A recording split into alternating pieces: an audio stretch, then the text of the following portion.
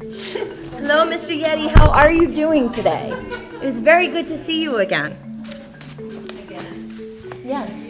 He was at my law firm. We closed on his yacht. We helped him with all the legalities and found him some money.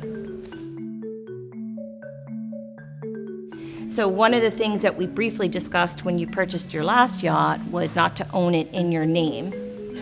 Reason being that then the jet that you own and any other fine antiquities that you might own, your home, bank accounts that are in your name, if God forbid something happens while you're on the yacht or anybody's on the yacht or the yacht hits anything and there's some sort of liability or any sort of lawsuit that leads to a judgment, we want to make sure that the only thing that they could get to is whatever in that limited liability company that we're going to form, versus if it was in your name, then the sky is the limit. So whatever's in your name then would be what they could go after in order to get the judgment. This fur, for example, you know, absolutely, that's valuable.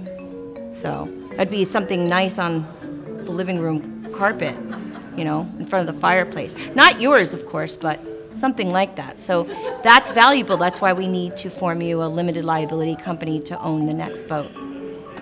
Understood? Okay, great. We're on the same page there.